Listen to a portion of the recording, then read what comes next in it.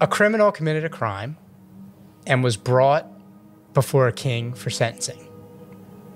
And the king was a benevolent king, and he said, you have two choices. You can hang by rope, or you can accept what's behind that door. And he points to an ominous, ironclad, big black door that's being guarded by two soldiers. And the criminal thinks for a moment, and he says, I choose the rope. I thought you were going to say the door. Legit. I was like, I think that's the response of the few, right? Yeah.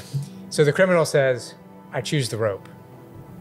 The king mumbles under his breath, everybody chooses the rope.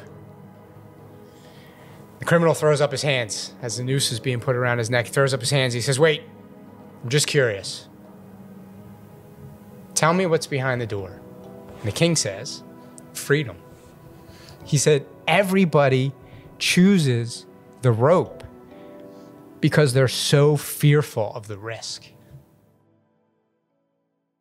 And that's one story that always sticks with me. That criminal was facing death, right? He knew.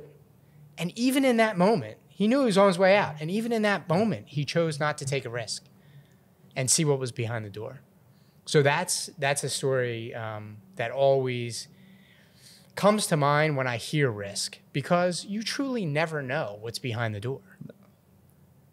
But many times, what's behind the door is freedom.